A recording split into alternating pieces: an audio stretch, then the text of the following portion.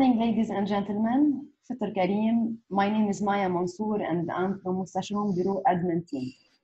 Moustasharoun Bureau is the leading provider of accounting, taxation, internal audit and management services in Lebanon and UAE.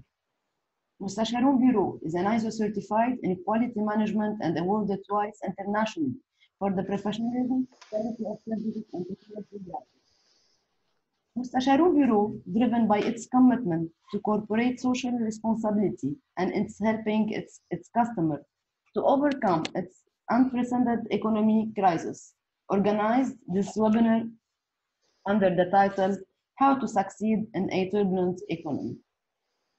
Local and international expert panelists will outline pressing issues from their respective standpoints.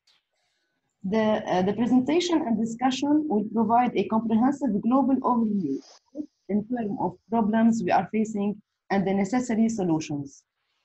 This 1.5-hour exclusive webinar is designed to help executives and business professionals stay ahead of fast-changing political and economical trends impacting our economy. We will be running a live question and answer at the end of the webinar. We also have enabled our Ask a Question feature. It's on the right-hand side of your session in the auditorium. So if you have any question, just pop them in here. Our speakers will be happy to answer as much as they can of your question, and if you miss anything, don't worry. We'll be sending around the on-demand recording when it's available. We will also launch 3 polls during the webinar. You can see now, we will start our first one just now. We'll share it with you. So please try to answer the question within 30 or 1 minute maximum.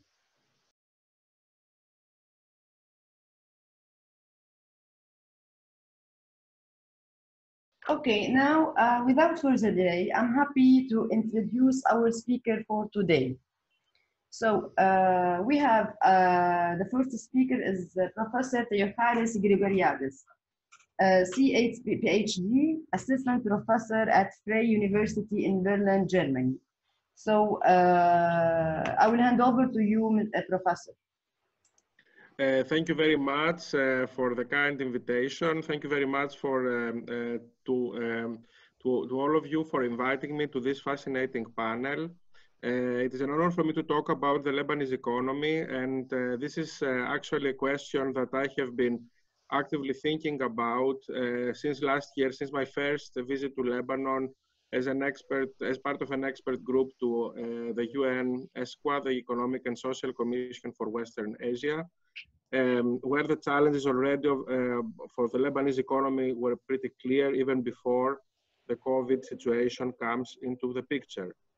So what is the situation right now? So what I'm going to do is I'm going to offer an interpretation and some baseline analysis of current developments in Lebanon, and then make some policy recommendations that are required both at the level of governmental policy, at the international macro level, but also at the level of development of boosting economic development, of supporting small and medium enterprises.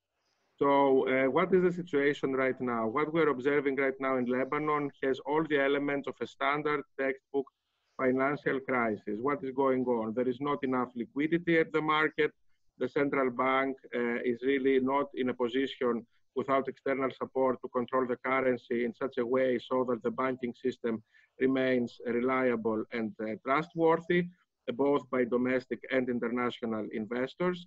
There is a very strong black market for the Lebanese pound, and at the same time, and there is a major difference between the black market rate and the official governmental rate or the central bank rate. And of course, as we know very well from economics, when the currency is unstable, this of course it deters foreign investors, deters the FDI flows into the economy, but not only that. It actually undermines the ability of lenders to pay, of borrowers actually to pay back their loans to the bank. And all this, in addition to the situation of the major indebtment of the Lebanese economy as such, that makes the Lebanese pound both internationally and domestically not a very reliable means of transactions. So this situation, on the one hand, the unstable currency, and on the other hand, the indebtment of the Lebanese economy, the rising levels of debt, are creating a vicious circle that is mainly affecting the situation of small and medium enterprises, but also of major business. It actually affects everybody.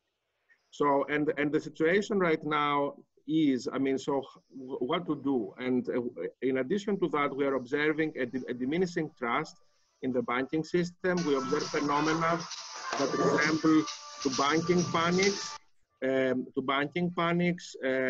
like major withdrawals of currencies, major withdrawals of deposits from the Lebanese banks.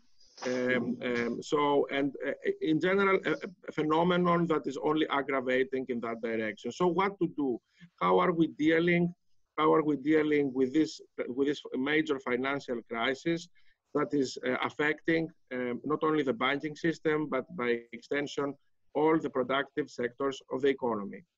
So at first, what is really important is to reach, of course, a deal with the IMF, but not a short-term deal, actually a longer-term deal with the support of the two main monetary policy actors of the globe, the Fed, the US Fed, the American Central Bank, and the European Central Bank. What is quite important is that the Lebanese government reaches a deal with the IMF with the active support of these two central banks in the US and the European Union, so that a long-run liquidity umbrella is actually offered to the Lebanese economy with the purpose of supporting the currency, of supporting primarily the banking system, which cannot cash out its obligations from the entrepreneurs at this point. At the same time, what is necessary and complementary to this long-term liquidity umbrella offered by the IMF, the Fed, and the ECB, is also, of course, that the government itself, in order to maximize the effect of this liquidity umbrella, it must agree with the IMF and also the World Bank, which actually is much more important in this segment of policy, to support, to create a complementary World Bank package for the support of particularly small and medium enterprises, and also of supporting major enterprises not to leave the territory of Lebanon. Because when a major company, I mean, we focus on small and medium enterprises because this is, of course, a very important component of any functioning economy, but also major businesses are very important, offer very powerful signals to the international investor community when they decide to stay. And the government really must offer attractive packages to those players as well. So, and of course, what is quite important, because under conditions of crisis, it is not really possible to save everybody. It is not possible to save all banks from bankruptcy. It is not possible to save all market players from exit. So one must be quite selective, and this is again the job of the government as the coordinating institution to when it comes to the and of course the international donors, the international creditors, to select, to create a smaller and more efficient banking system and come up with proper regulations for the banks that are actually going to shut down. Similarly, for major businesses, airlines, for example, MEA or other major companies that are very important for Lebanese growth, I mean, to come up with appropriate deals of rescue, or those ones that are not as central and strategic for the Lebanese economy, to come up with international consortia of essentially supporting them or support the transfer of their assets to interested investors as part of a broader deal. And I think that so what I have suggested is, one, international financial measures through the IMF and the two central banks; two, government policy for business support through the World Bank and domestic funds; and also what I would, and also third, what is something that is becoming more and more widespread, rationing measures for food supply, so that all parts of Lebanon have continuous and logical access to food resources, so that not another public health or poverty crisis erupts, particularly in areas of the country that are more in need. So this would be my first round comments, and I'm happy to hear your questions and answer them. Thank you, Professor. So please just a kind reminder to type your question into the question box in your control panel. And now I will introduce to Mr. Frank Fabel, Certified Public Accountant, Chartered Accountant, CEO, FWS Audits, Secretary General, Impacta, Germany. So please, Frank. Yeah. Riyad, my friend, asked me how to succeed in a turbulent economy. And then I prepared in the last 2 days a paper, what to do. And I ended up in a kind of policy advice. And Riyad answered, hey, you are not answering my question. This is true. Yeah, so I had these moments also in my lifetime. Our firm was founded in a turbulent economy in Russia in the 90s. We started our business in a crisis. So from this point of view, I can understand this. You are sitting in this critical situation, and others give you long-term advice. This does not help you. Yeah, it is more or less a provocation. This I can understand. Also, what kind of expert am I? I'm a chartered accountant. I travel around the world. I have seen many economies going through crisis. To give you an example, together with my colleague from Ghana, we traveled in the north of Nigeria, and we visited there the city of Kano, a million city. This is Boko Haram territory. The city was half empty. Chinese restaurants were empty. No business at all. And my friend told me, look, even the Lebanese businessmen left the city. When Lebanese businessmen leave the city, there is no business at all. These are hardcore businessmen. You should understand this. If they leave, you have nothing to do here. So, and this is true, in the past, Lebanese businessmen have shown an extraordinary ability to adapt to the situations. I think we can say this from the last 20 years. This is extraordinary, and this you see all over the world, all over in Africa, Lebanese businessmen succeed. So with this said, I must admit I have nothing to teach you. You know it better. What Walid said in the first 5 minutes, you are moving now in the direction of a cash economy. This I know from experience. This was also our starting point, and maybe this is good to remember. On this way to a cash economy, cash becomes more and more important. This is something that you cannot imagine now. You will experience this when it is due, but there were times when $20 were wealth. I mean, you could do something with $20. Yeah, you could run an office with 5 employees for a month. This was the situation. This was the situation. And in this situation, something new can happen. So this is probably the practical thing that I can say. Policy advice. If we talk about policy advice, I mean, probably the only way out of this situation is collective action. There are not so many possibilities for an individual entrepreneur to find a way out. Yeah, it is the whole situation. It is the economy. Yeah, to show you this, how serious it is, I think Walid will also explain this. I show you simply this picture here from the Economist. This is a rating. It's a rating. You always have ratings.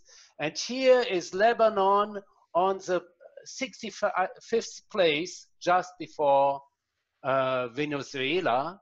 Selected emerging economies ranked on their public debt, foreign debt, cost borrowing, reserve cover. You see at the moment, to make this understandable for our listeners from Western Europe, the situation in Lebanon is as serious as in Venezuela, but without oil. Thank you, Frank. We're moving to our next second poll, please. It will be shown now on your screen, so please take time to answer the second poll.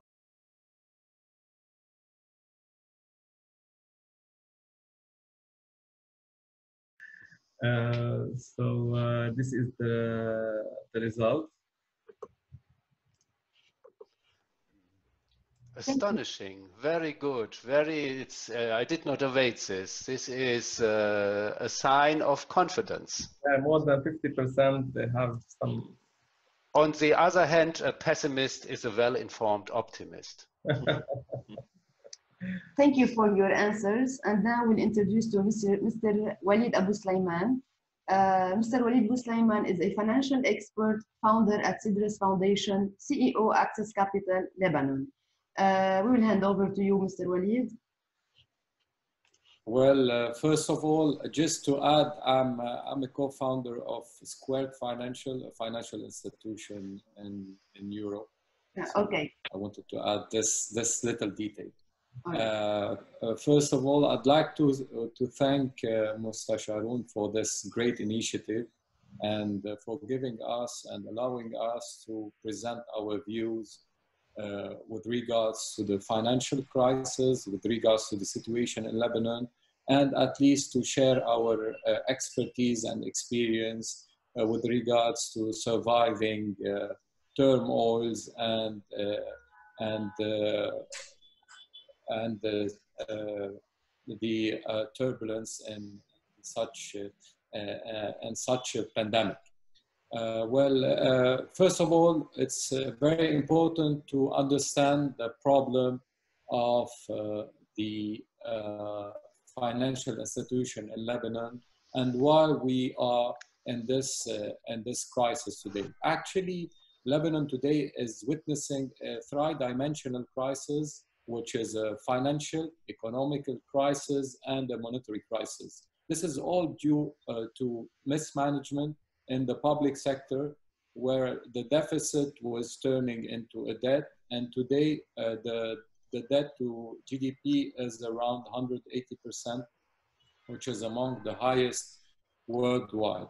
And there is an interlinkage between the public sector, the central bank, and the banking sector. Unfortunately, these three entities were financing a public sector that is unproductive through remittances, through money that were coming from outside the country. And today we are here. We are facing, first of all, 5 to 6 exchange rates, the official rate that is set by the central bank, the black market, the rate at which depositors below $3,000 can withdraw their funds, rate at which depositors above $3,000 can withdraw their funds, the electronic transfers through Western Union and others. So this is very unique. And this is backfiring, first of all, on consumers, it's backfiring on depositors, and it's slowing down the economy. And certainly turning the economy into a cash economy, because people do not, unfortunately, trust the system anymore. So first of all, we should restore the confidence. We should try to fix. How do we fix this? The problem is the bleeding is in the public sector. Today we're spending 40% on wages in the public sector, which is enormous. Second, we have been spending around 40 billion on the EDL, which is the electricity. Almost 40% of the debt on the electricity, a sector that is non-productive at all.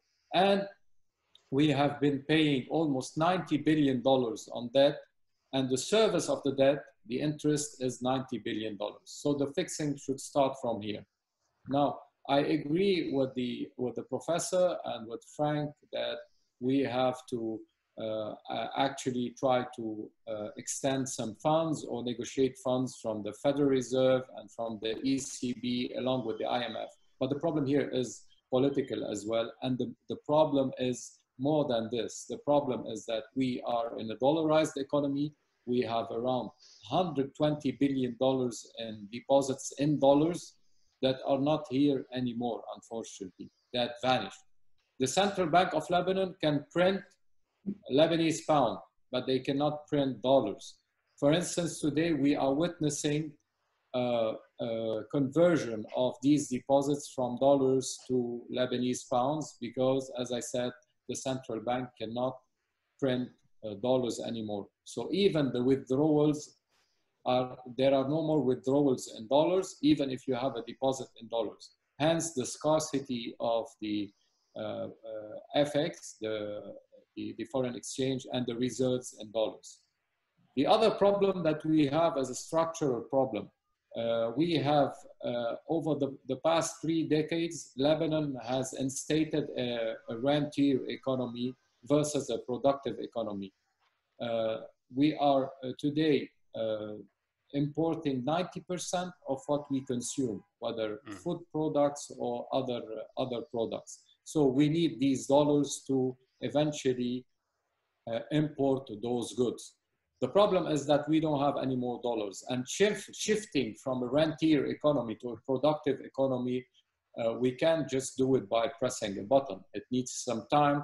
And myself, I don't like to say that we want to shift from a rentier economy to a productive economy. I would like to say that we want to grow the economy, including services and production, whether agriculture, industrial, or even knowledge economy, so producing technology. This is our problem today, and certainly we need some funds, whether an exceptional fund from the IMF or from the other banks, central banks. Now, I will address this to my colleagues and to my co-citizens regarding the SMEs and how to survive in this turmoil. Add to it the pandemic, as I said at the very beginning. The thing is, sometimes doing nothing is making money. Yet, yes, sometimes doing nothing is making money. Why? Because if you're operating on a loss, it's better to shut down for some time rather than operating on a loss. Now, I'm not here to push people to shut down. No, not at all. Any business or any entrepreneur is dealing with several stakeholders. You may be dealing with the landlord if you are a tenant. You may be dealing with customers, with banks if you have a loan, or with suppliers. The first thing to do is to cut the expenses, so to decrease the expenses, first of all. And if you have a loan, you will have to renegotiate your loan with the banks, whether defer the payments or go for a balloon payment. And here I would like to say that the central bank has released many circulars, 2 or 3 circulars in this regard. We can help you pro bono, of course, dealing with the banks if need be.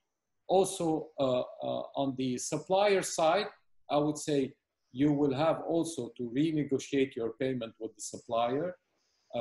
Fix the rate. It's very important to fix the rate because, as I said at the very beginning, there are 5 or 6 exchange rates. And with the landlord, if you are a tenant, certainly you act very much like what you would be negotiating with the banks. So you ask for payment to defer the payments. So these are the ABC of dealing when you are in a problem. Yeah, go ahead, Frank. Yeah, Walid, I totally agree with you. Yes, it's visible. There is this structural problem in the background of the rentier economy, and there must be a change to a more sustainable path. Yeah, this is clear. The question is only if we now talk about support from the IMF. Do we not support the rentier economy? Do we not stabilize the ill system? This is, it goes down to very practical problems. You give now resources, but who will distribute the resources? In which manner? Sure. A few hours ago, there was a nice post from Human Rights Watch, and they said, IMF, if you go ahead and if you mobilize funds, be aware that these funds will be distributed how? In the old way, in a partisan way, through the sectarian approach. This is once again stabilizing the problem. Yeah, it's not a solution of the problem. Sure. Part of the problem. No. What I was saying, certainly you need reforms, but I started with this, with the structural problem, or with the tri-dimensional crisis. The problem today is we are putting at stake the food, the medication, and the fuel. So if we want to prioritize, we need these funds at least to eat, to have a safety net, the social safety net. Now, I'm telling you. What is the IMF suggestion? Frank, just allow me to say that we import rice, we import sugar. So even the commodities, we import everything. Unfortunately, we are not ready for just to press a button and to shift from a rentier economy to a productive economy. Now, also with the IMF, it's going to be a long process. Today, the IMF is a listener. So they are just listening to different parties. And unfortunately, we're not aligned. The different stakeholders, so the banks, the central bank, and the government are not aligned with regards to the figures and the losses. So it's a long process. Now down the road, people have to survive. People have to maintain their businesses. And to maintain their businesses and to survive, they need at least a safety net, and they need to reach the final line and to eventually try to adapt with this survival mode. So these were the ideas to adapt with the survival mode. Now, to end up my intervention, I would say on a positive note, it's never too late, even with the depreciation of the currency, because the currency is not devaluating now. The currency is depreciating. With the depreciation of the economy, we can be competitive if we produce locally and we export. So this could be a positive. This could be rethinking our business model for small to medium enterprise. When I say we can export agricultural products, industrial product, food, and also we can export the most important knowledge, services. I know for a matter of fact that lots of Lebanese people have been involved in many startups abroad. So why not import the services from Lebanon to the whole world? That's it. Thank you. Yes, maybe Professor Theocharis wants to say something, right? Yes, thank you very much. I agree with the colleagues. First, and I would like to answer to one of the questions that I see here, and then also follow up on what the colleagues have just said. So whether Lebanon and Lebanese are victims of a major Ponzi scheme, a pyramid scheme, a question that has been all over the media here. I think that what is quite important here is, Professor, yes? there will be a session for the question and the answer. Okay. So yeah, I think that, what is really important to come up to Mr. Fabel's point and also Mr. Abu Sulaiman's point, it is really important to maintain trust in government, because essentially one cannot do everything at the same time. We know from other experiences, Lebanon is now experiencing a financial crisis. The last thing that one should do is to question essentially the legitimacy of the government in a time of crisis. This is the government. One must work with this particular government and impose conditionalities, of course, so that you don't really have a vicious circle of crisis and underdevelopment. And of course, at the same time, what is really important for me is really the credibility of the central bank. I think that in several financial crises historically, the central bank is usually the first institution that has done several things wrong. So, and the central bank, as we saw recently from the Eurozone crisis with Mario Draghi, was the main institutions that did several things correctly. So to keep the Eurozone as it was. And we know that historically also from the US financial crisis, the Great Recession from the 20s, the Fed really played a very negative role for the New York crash. I think what is really important is to focus on the central bank, to focus and improve the policies and maybe change the person if it is not working. So with this particular central banker and maintain the functionality of this institution. I think this is of particular importance in my opinion. Thank you. Thank you, Mr. Walid. Just regarding the question, please to mention the names of the panelists you're addressing to, and we will have them all at the end of the okay. Yeah. So we will have a session to answer all the questions we have. Now we're moving to our third and last poll. So we'll take time also to answer the last question, please. We'll end the polling and we share the results. This is a typical Lebanese result. So we can say that more than 80% of the participants are willing to invest abroad. I'm saying that I'm summing up the sure I am, which is 40%, the highest number. Most probably 28%, 21%, and if I have chances, it's 33%.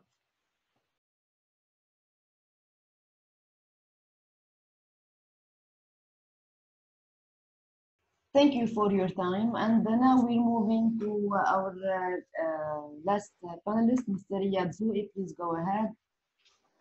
Thank you, Maya. Well, for telling about my opinion and express my opinion, I want to thank all the participants that joined us because we have participants from all over the world, from the States, from Africa, from Australia, and from our branch. We have many participants from UAE. So my presentation will be focused more on how to practically face this crisis. So I want to share with you some kind of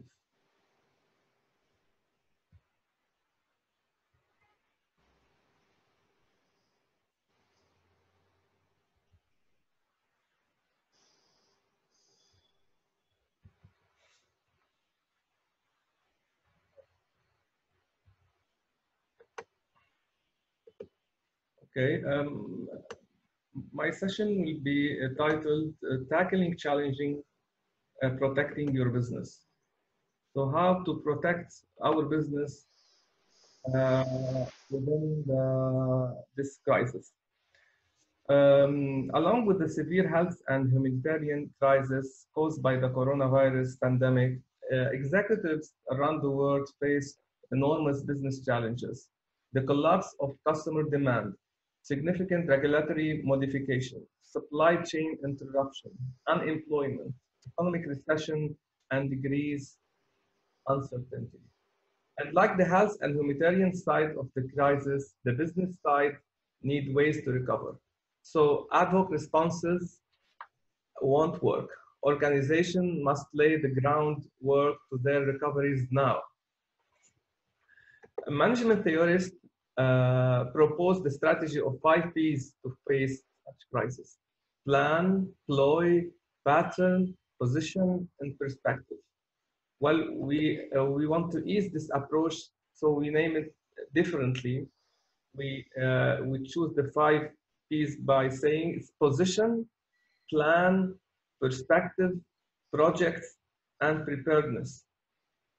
So the following questions can guide you as you work to bounce back from the crisis. So about the 5 P, we'll start with the first P, which is the position.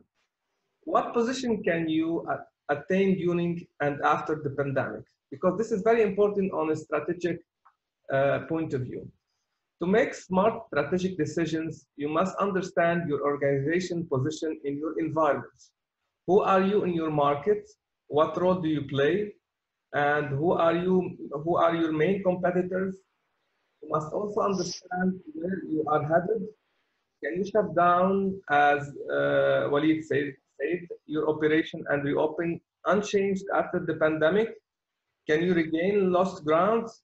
Will you bankrupt, or you can emerge as a market leader fueled by development during the lockdown? So these questions, answering this question will give you a light about how you have to proceed in facing this crisis. We hear of many firms that are questioning their viability post-pandemic, including those in the travel, hospitality, and event industry. We also hear of firms accelerating their growth because their value propositions are in high demand, like office equipment, internet-enabled communication, home delivery services. Because of such factors, firms will differ in their resilience. You should take steps now to map your probable position when your pandemic eases. So this is the first P. We'll go to the second P, which is plan. So the question will be, what is your plan for bouncing back? The plan is a course of action pointing the way to the position you hope to attain. It should explicate what you need to do today to achieve your objectives tomorrow.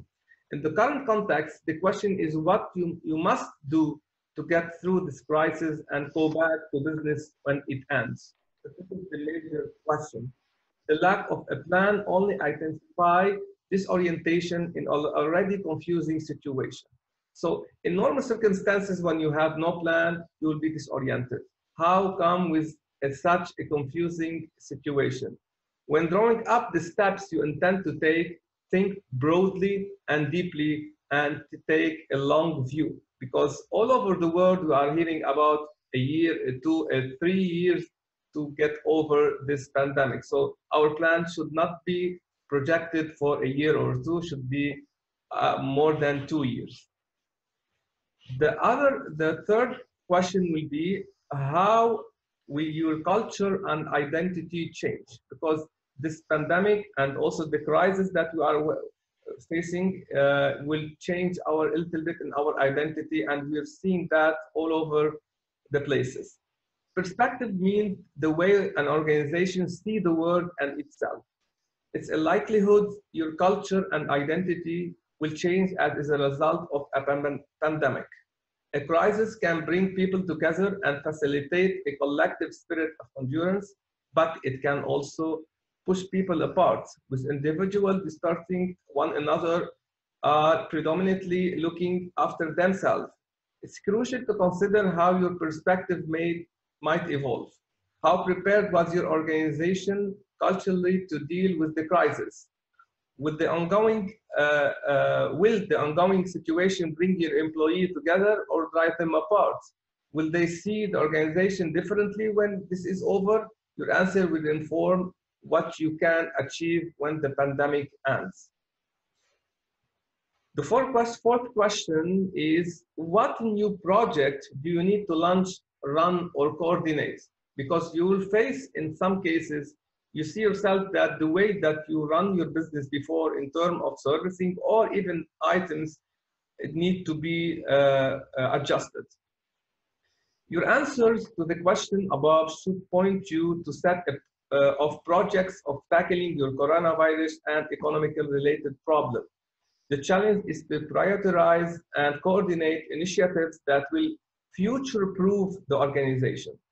Beware of starting numerous projects that all depend on the same critical resources, which might be a specific individual, such as top manager, of specific departments, such as IT.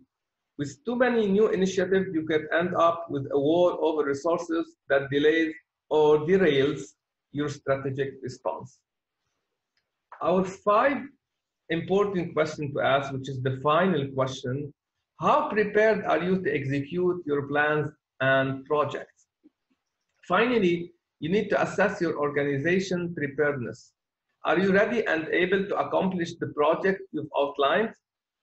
Particularly if much of your organization has shifted to remote work, we see big differences in preparedness at the individual, team, organization, and national levels. The resources at hand, along with the speed and quality of decision-making processes, vary greatly, and the difference will determine who achieves and who falls short of success. So this is the first part of the questions that we have to ask, and we already asked. These are the 5 questions that we asked, and the second part of my presentation is what are the ways to protect the entrepreneurs.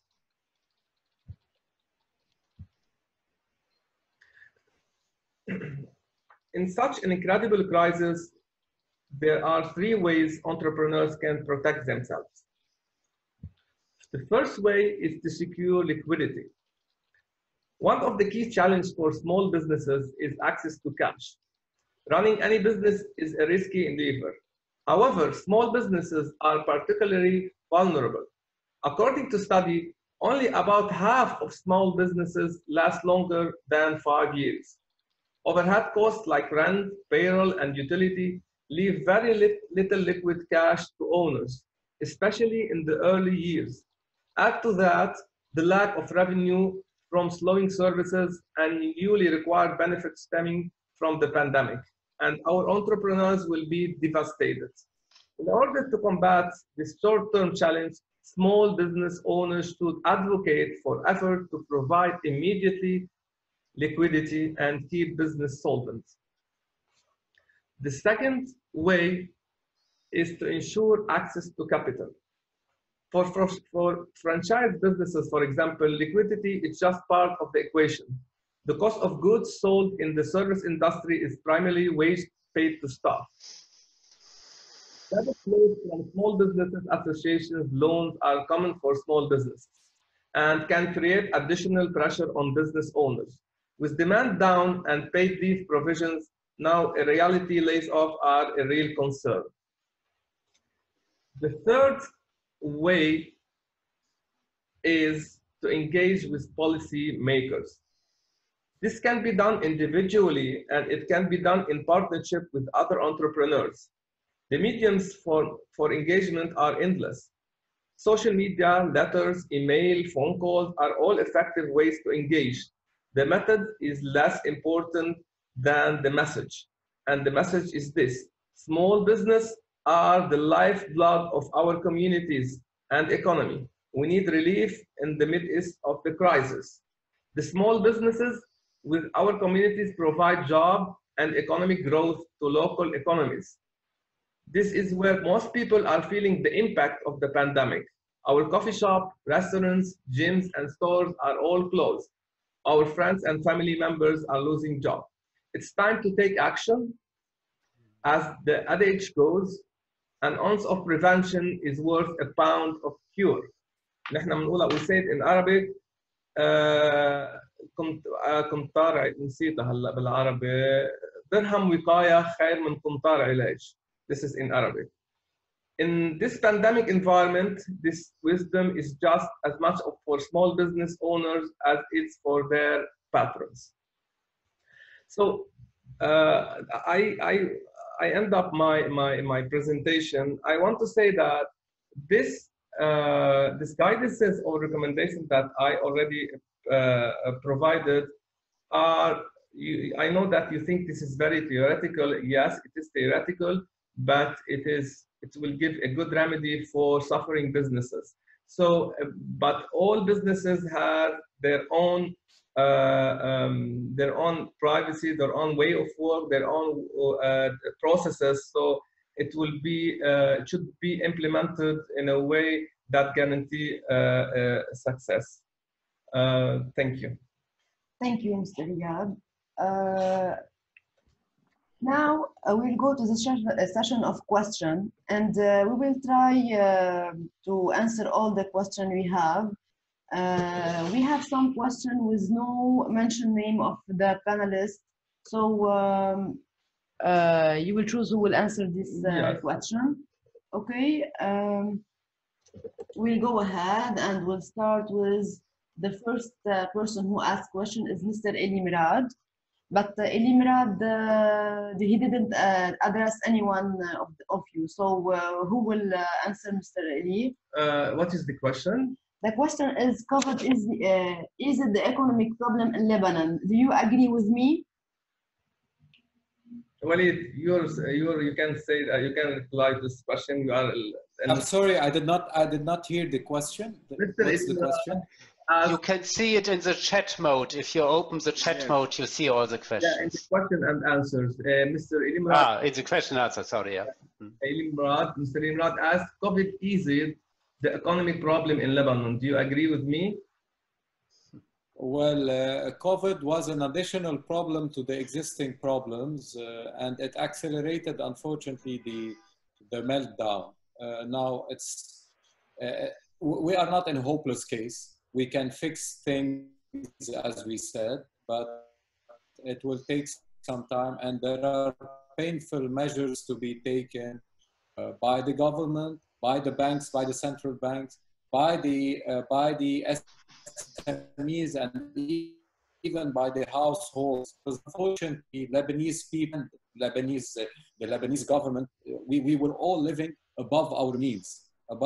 So now we have to eventually go back to reality and try to fix things, because we would be facing at least a wave of 3 to 5 years where we have to accommodate and to cope with the very difficult economic and financial situation. At least you can say that COVID eased the political problems, because COVID gives all governments around the world the possibility to put all political discussions into a fridge. No, I don't agree. I don't agree, Frank. I don't agree, because in the midst of this pandemic, we have witnessed, we Lebanese, political tensions. Last week, the week before, so it never stops. It never stops in Lebanon. It never stops. It's a continuous process of actions, the political conflicts and different views, etc. Because unfortunately, in Lebanon, there is no nation's interest. There are personal interests, personal agendas. I was surprised by the way how your protest movement appeared. This was no partisan. It was the unity of the people. And for many observers from the West, This was a surprise, and it was maybe for you it's difficult to understand, but it was a positive sign for many of us. Yeah. This is I agree with you on this, but I was saying with regards to the pandemic, this did not put on hold or stop the political frictions and tensions. And this is also, this is also what Riyadh said. I mean, there is always a chance that a crisis can people together. Yeah. Let's hope so. Hope so. Thank Hopefully. you. Thank you, panelists. So we're moving to the second question is by Mr. Riyadh Jouaidi. He asked, does any measures on the level of securing liquidity or any international financial support, even to local SMEs or enterprise, make sense without focusing on the real issue, where Lebanon are victims of a major transition and the real reasons that led the country to the situation are still in action? You can read the question in the Q&A field category. I can take this over if it's okay. Yes, please, Professor. Yes, so I mean, this relates again to the question of the credibility of the central bank. I mean, there is overall in the international press, there are discussions about this existence of a Ponzi scheme. I mean, I would be a bit careful with characterizations. Of course, we can discuss things openly. So a Ponzi scheme, for those of you that are not aware with this terminology, I mean, we had a major Ponzi scheme, for example, 25 years ago in Albania, which led, or it's also a pyramid scheme, which essentially involves bad faith by government officials in managing public money and then in coordination with private investors, so that both the public and private sector actually collect profits through these illegal, corrupt deals. So I think that unless, and of course one can say that these things can never be proven, you can only infer them. I mean, in the Albanian case, it was pretty obvious because the Ponzi scheme happened on the basis of one company. I don't think that in Lebanon we could have essentially substantial evidence about this. In any case, what I would say, I think the key institution in order to restore this trust is the central bank and the measures and the policies that the central bank is taking. So, because no Ponzi scheme is possible in any economy without the participation or the silence of the central bank. So, I believe that a major shifting of the central bank policy in a more productive and faster direction, negotiations with IMF and Fed and ECB at the same time is the right thing to do. Thank you. Another question from Mr. Hussam Al-Kurdi. Question to Mr. Walid. How Lebanese companies, manufacturers can import goods to support the economy and life requirements as there is no access to USD? And what will be the impact if they don't have the access later? Yeah, yesterday or the day before, the Prime Minister and the Governor of the Central Bank agreed through a mechanism to support or to extend the US dollars to both merchants to import necessities, goods, food products, and to eventually they are also looking into extending dollars to manufacturers, to industrials, with regards to importing raw materials. So this has been agreed. Now we're waiting for the implementation, and this would go through banks, through local banks. They would be extending those hard currencies to both merchants and industrials. Thank you. A question from Mr. Eli Shamroun. He didn't mention the panelists he addressing to. So do you think that when the currency will be stable, the dollar strength with the Lebanese lira will draw investors in because labor and resources will be cheap for them? Yeah, this is what Walid also mentioned. Walid, you talk about this issue, right? Yes, with regards to the currency depreciation. So this would bring in some competitiveness on the table, and yet we would be able to compete with other countries producing similar products in terms of exports. Yeah, Walid, I want to ask you something regarding this issue as an expert. Of course, if you can give it in a summary way. Yes. We hear a lot about there is an advantage of the depreciation of the Lebanese lira.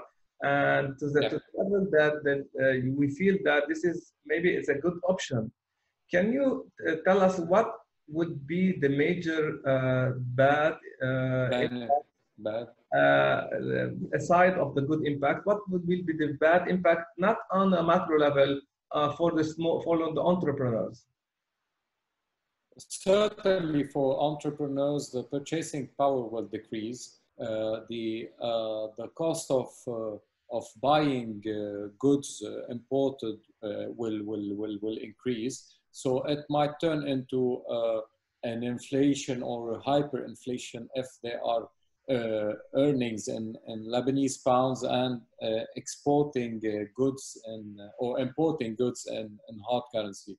So this would be a major problem, and this we would see a decrease in their revenue. So. Yeah, Professor? Yes, exactly. I mean, depreciation alone is not really a solution to anything unless you really have a stable economic environment. Depreciation is only a second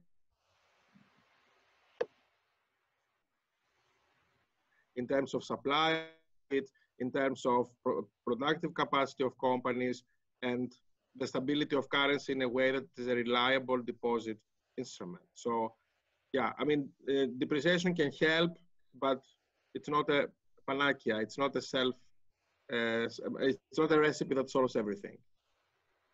Thank you. We have a question from Mrs. Jack. Actually, Professor, it was not a recipe given by me. It was a fact now that we are witnessing.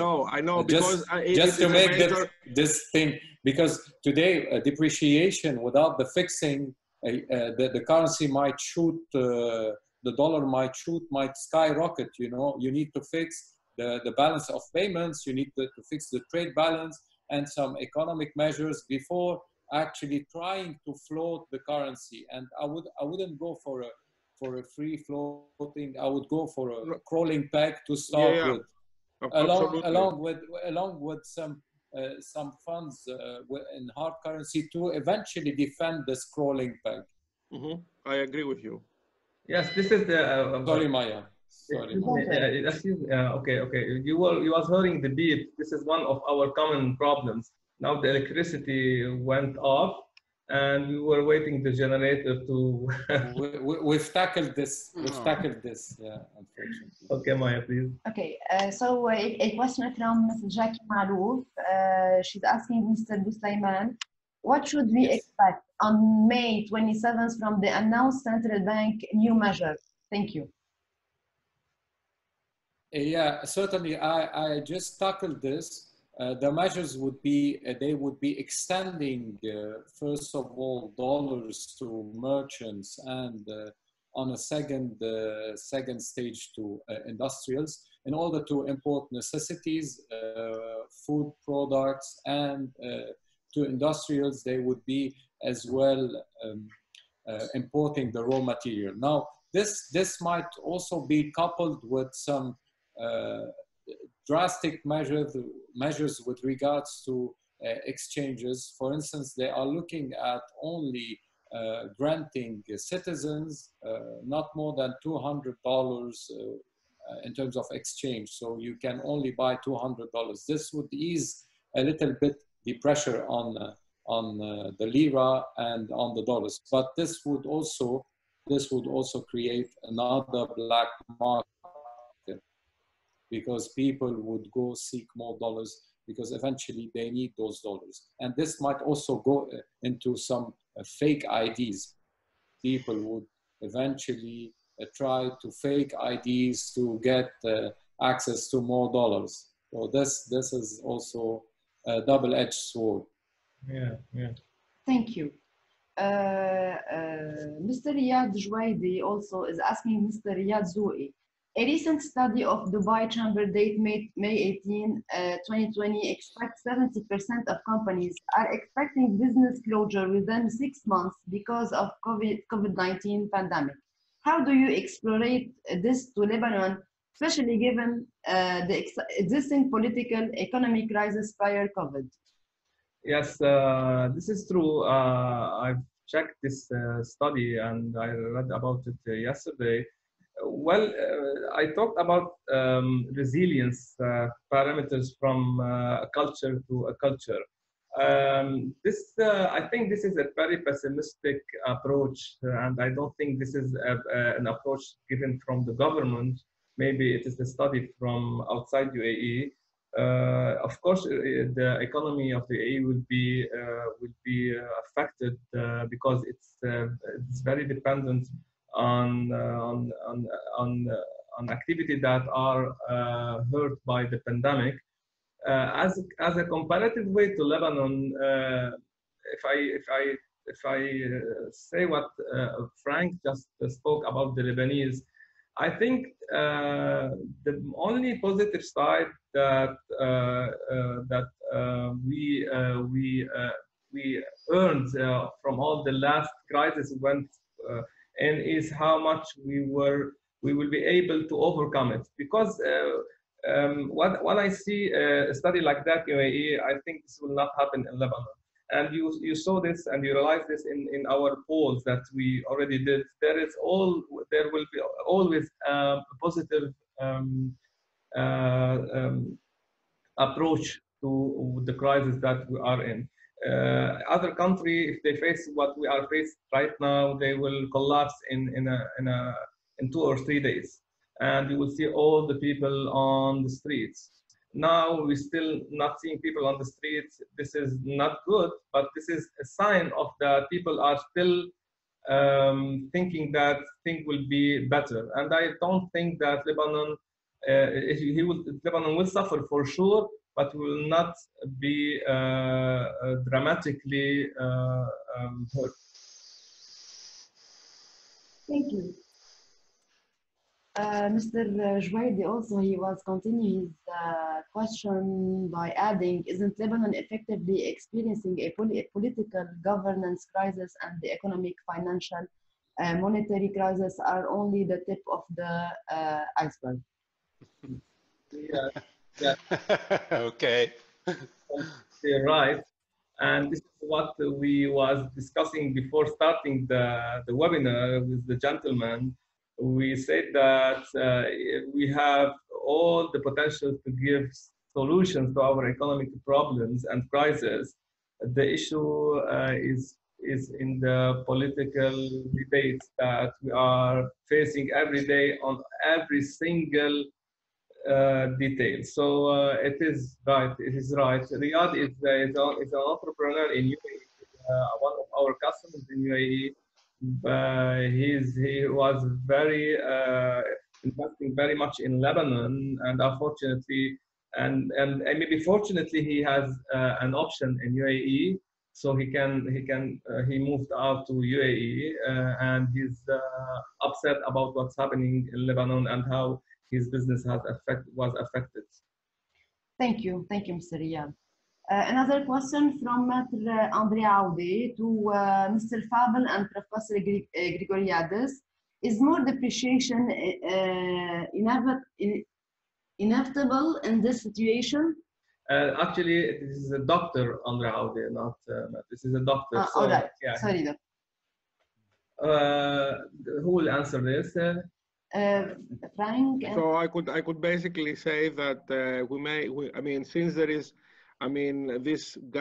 this existing gap between the black market exchange rate and the official exchange rate, one would expect that the central bank would actually move more in the direction, would try to close this gap between the black market and the official economy. So, in one word, yes, some depreciation would be inevitable, but hopefully not much. Yes. Can you want to add something, Frank? No, you can say only a few things are inevitable in life. Only one thing. Only one thing. Okay. Yeah, go ahead. All right. We have Mr. Elibu Farhat. He's asking how can retailers be better prepared for any future crisis like this? We already tackled this issue by the three ways that we experienced and we explained. This is the most essential ways, which one of them was the cash flow.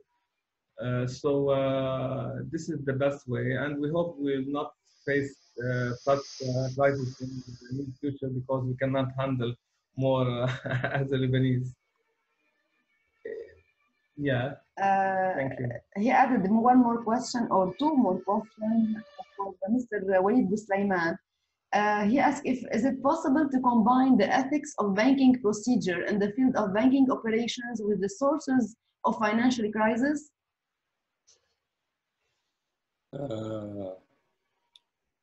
I didn't understand what he really means.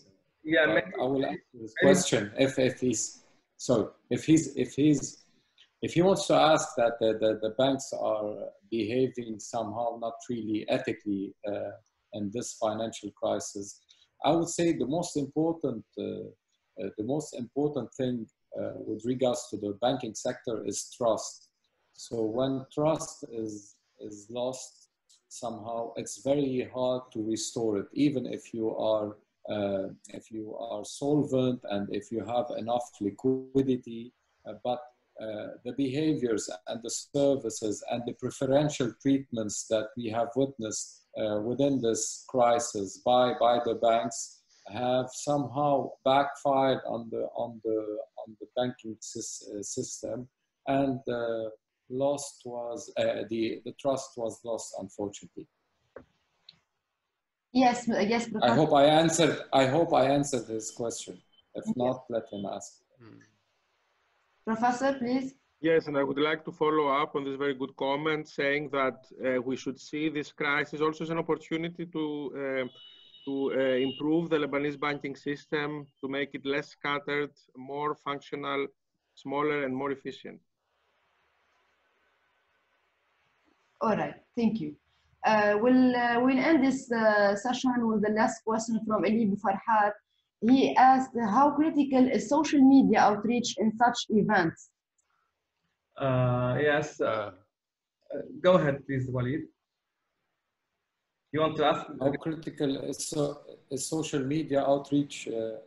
Well, social media, sometimes people are, the online business is becoming a huge, it's taking a huge chunk of the businesses, whether online trading, whether online services, etc. So certainly social media is a mean and a tool to create awareness, to promote and to conduct businesses, especially in these days where the sharing economy is vanishing, and it's more of an isolating economy. So isolation goes along with social media. Yeah. Good answer.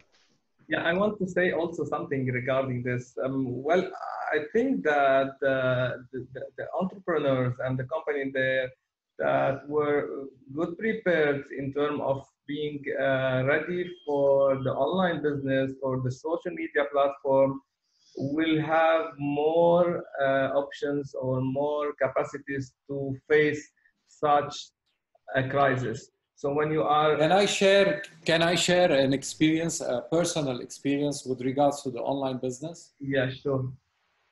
Just myself, I'm in the online business. So what we offer, we cater online trading, financial trading on financial instruments. So for us, there are no boundaries, and we were not affected. People from Africa, from China, from Latin America, from Europe, from the Middle East, were actively trading and accessing the market, currencies, commodities, etc. So our online business was not affected at all by the pandemic. On the contrary, we've witnessed growth because of people sitting at home, just doing nothing out of curiosity or out of investment.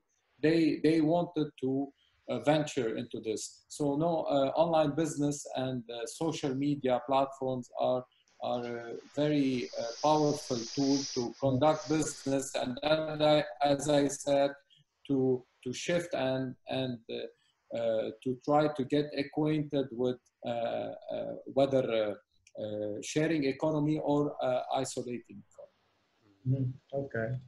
Thank you. Mr. Jouaid, I had another question to Mr. Bouslayman. Does the central bank has enough means to intervene to stabilize the LBP at any level, and aren't punctual measures only a way to gain time? Is there any limit to where the LBP can go? Well, the central bank, thank you for the question. The central bank decided since October 17 to let go and to not to intervene in the market in terms of defending the lira because of the shrinking of their FX reserves. So no, if the central bank were to defend the peg, we wouldn't have witnessed 5 or 6 exchange rates. So basically, the central bank decided to spend or to preserve these FX reserve and to spend them only on the 3 necessities, which are food, medication, and fuel. Thank you. Yes, Professor, please.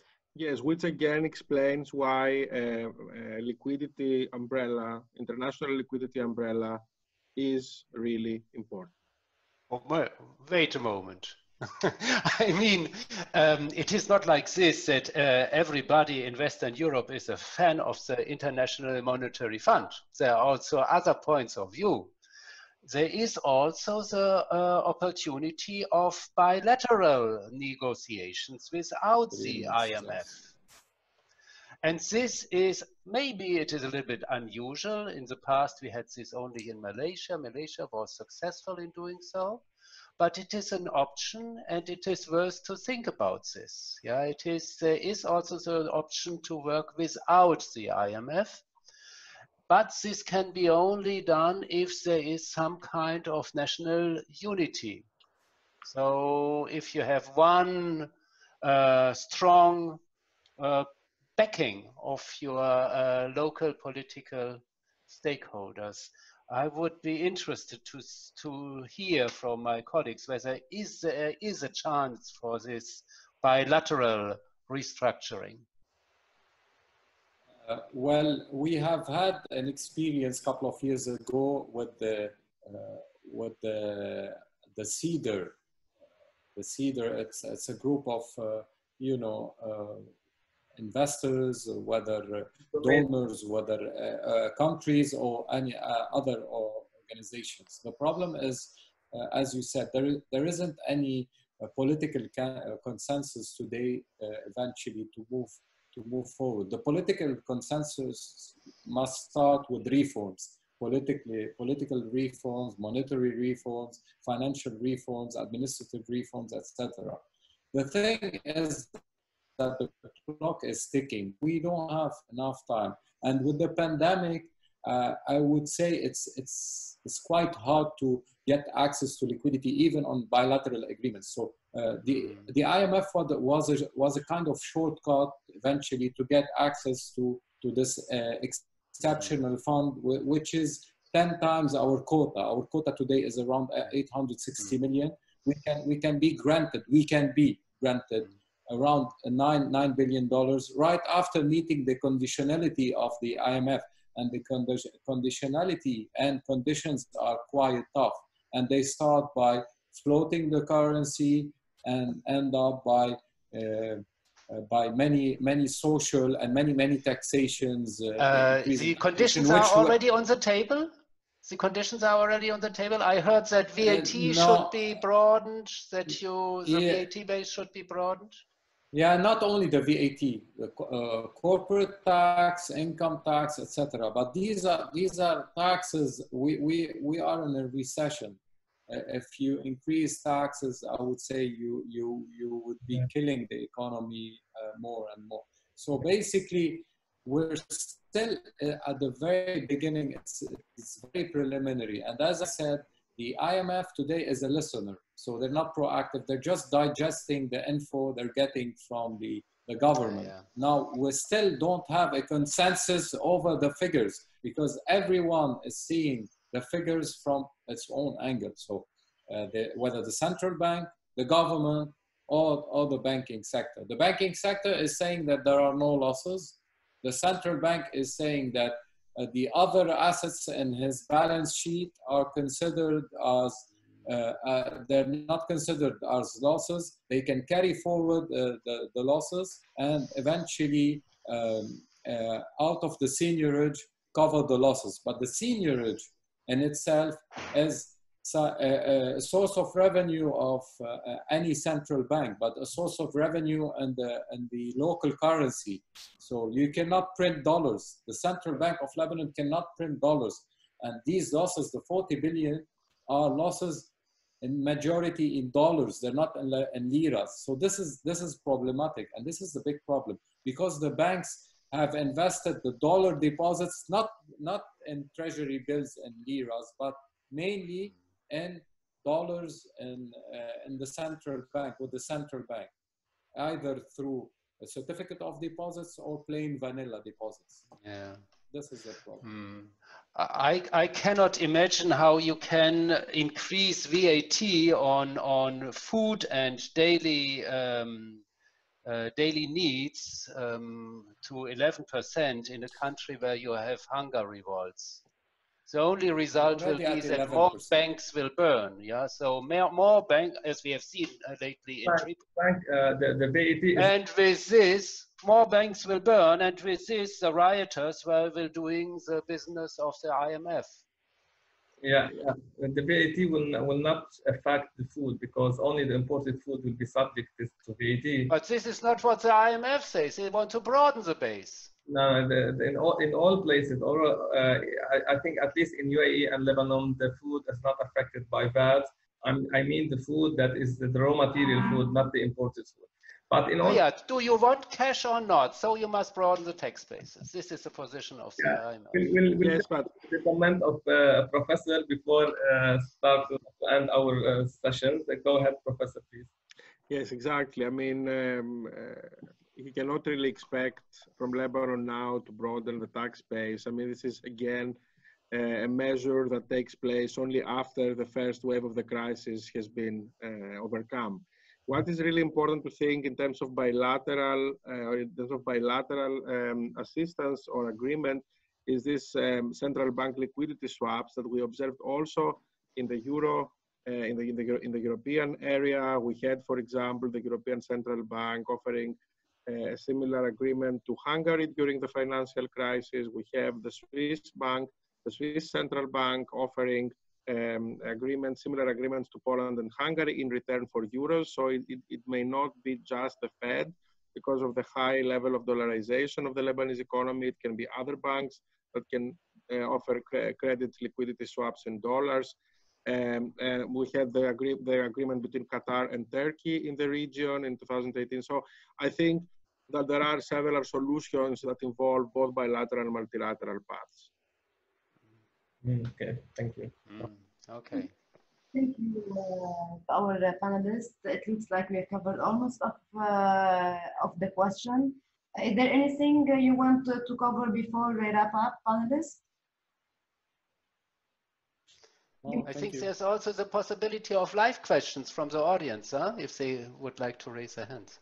Yeah, they actually used the section, the area, the field, and they asked the question and answer area. They didn't raise any hands, so that's why.